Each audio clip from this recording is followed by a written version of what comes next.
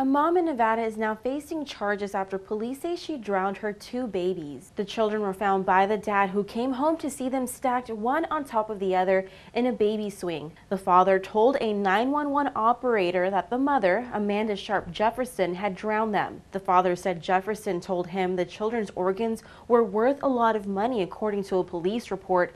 He also said that she'd been talking about an altered spirit world and accused him of cheating on her with his spirit wife. Jefferson denies all of this. The coroner's office has not released an official cause of death for the children. At the CBS 17 Digital Desk, I'm digital reporter Judith Ratana.